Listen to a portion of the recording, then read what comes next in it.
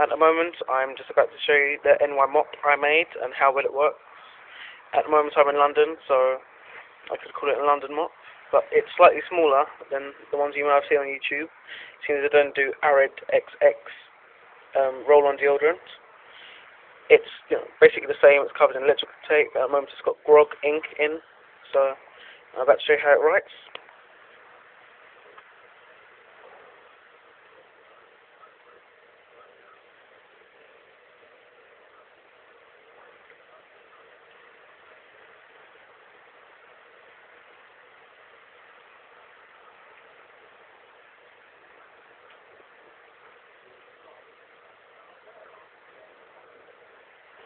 At the moment, I just wrote an NYC. Obviously, it's not my tag, but yeah, that's about it really.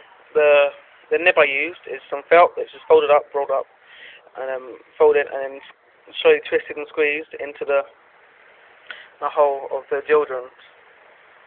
That was it really. Just you know, and it came up to £3 for those of you in London and $6 for those of you in America. So it's a lot better than the £10 Graph City one. Graph City is like an amazing graffiti website. That's it. Bye.